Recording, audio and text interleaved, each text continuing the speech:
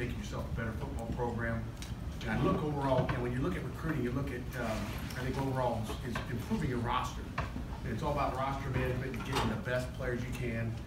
And you could go back through like who we traveled on the road with week one, or the first road trip back in 2016, and look at 17, 18, 19. And the one thing I noticed just as a head football coach, and you try to narrow your 72 roster. We're allowed to bring 72 on the road for an away game. We're allowed to bring 85 to the ACC championship game. But what you've noticed through the years is that it's harder and harder to pick that 72 because you've got a roster of players.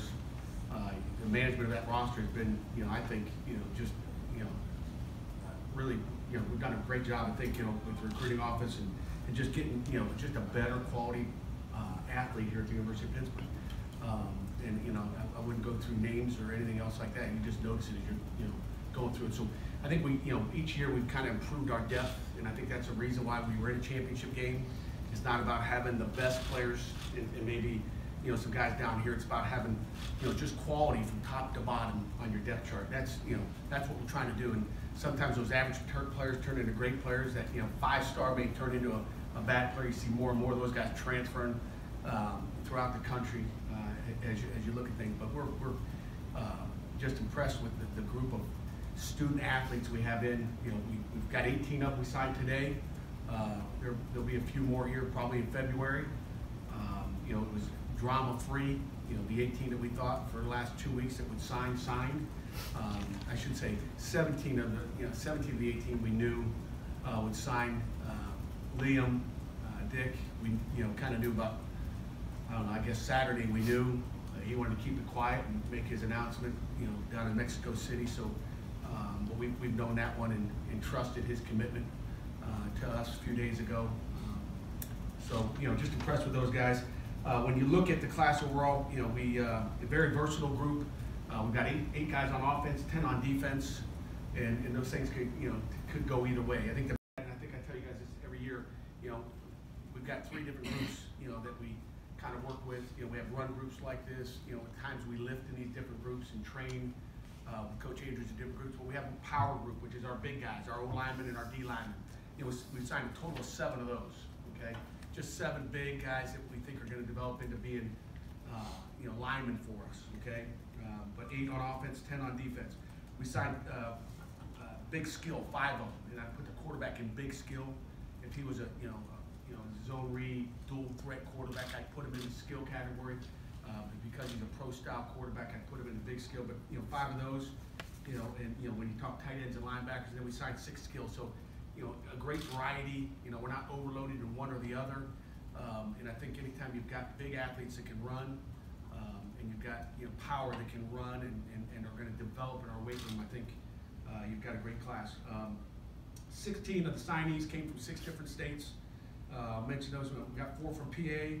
We got 5 from Florida, 2 from New Jersey, 2 from Maryland, 2 from South Carolina. Got some inroads down there now. Got 1 from out in Long Island, New York.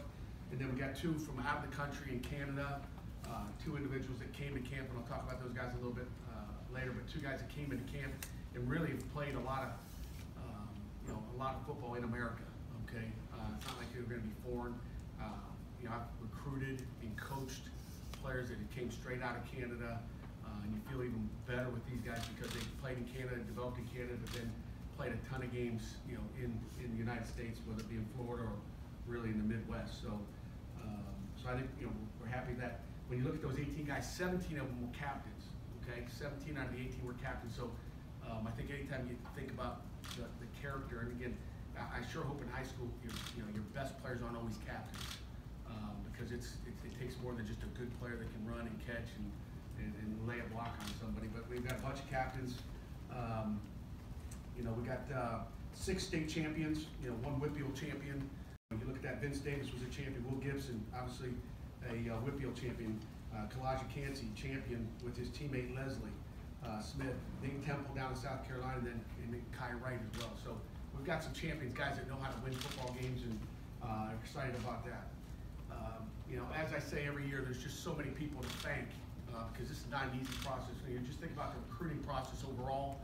The media, Twitter, social media, all that stuff has made, you know, the game of recruiting a lot harder. And you know, I can't tell you how impressed I am with our staff and how we do our business. Okay, because you know, like I said, we don't, you know, we've talked about this I think in the past. We don't recruit stars.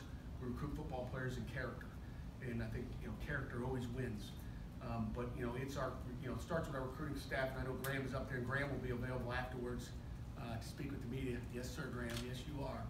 We'll put Graham, you know, former quarterback, on the spot up there. The rest of our staff, you know, won't be available today because they're busy watching today's practice, and I thought that was probably more important than bringing them in here at this time. We'll be able to get them in February when we regather together like we always do. But you know, our recruiting staff and everybody in that office does an incredible job. I think, you know, it's those hours they spend in there watching tape, evaluating tape, you know, watching every senior game of these kids. I mean, you know, they're watching the entire game. You know, sometimes as coaches, time-wise, we're watching, you know, a 50, you know, 60 play highlight tape, but they're going through verifying everything that we saw during the season or during, you know, camp or whatever it may be. You know, they're evaluating them every day and really, you know, talking to guidance counselors. I mean, there's a lot of that stuff goes on in that office.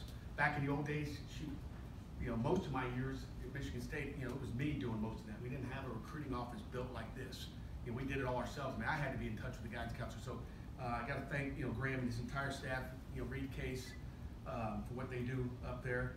Like, and again, you know, I've been a lot of places. You know, never have I had, you know, an AD so determined to come speak to our student athletes, you know, every Friday night. Okay, and she's unbelievable.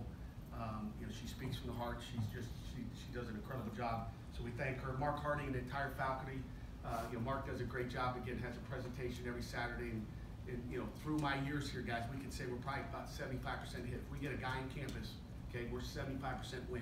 Okay, and that's a pretty good number as far as getting, you know, 3 out of 4 when they get on this campus. And obviously sometimes there's guys that we can't take that add into that, where you have to say, you know, sorry, you know, we filled up, which we know that happens at that position. So, but they, you know, they do a great job. You know, our faculty comes to breakfast with us on Saturday mornings and sits down. And I can't tell you how many, you know, kids after visit say, Coach, my meeting on Saturday morning with, you know, Bill Valente was incredible.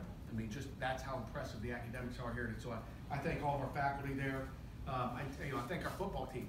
They take nights, a Friday and Saturday night out of their lives to spend it with, you know, their future teammates and getting to know those kids and who they are. And you know, we're always asking our kids, hey, what do you think? Do you like them? Does it fit in with us? Those are all things that go into our decision making. Thank our, you know, Mike Farabon, our academic staff, for what they do. Penny, Samaya, and our life skills. I mean, you know, two, you know, major things that we sell here at Pitt. I mean, some people are going to sell Heinz Field or sell this or that. I mean, we're going to sell our academics because, you know, in the end, that's what they've got to do is come here to get a degree, and that's something they're going to take with them for the rest of their life. So that's been unbelievable. You know, our coaching staff, you know, for hitting the road, spending time away from their families. You know, it's a rough, you know, it's a rough 2 weeks this year. Last year was 3 weeks. Briefly on just what our coaches have done on the road in a short time.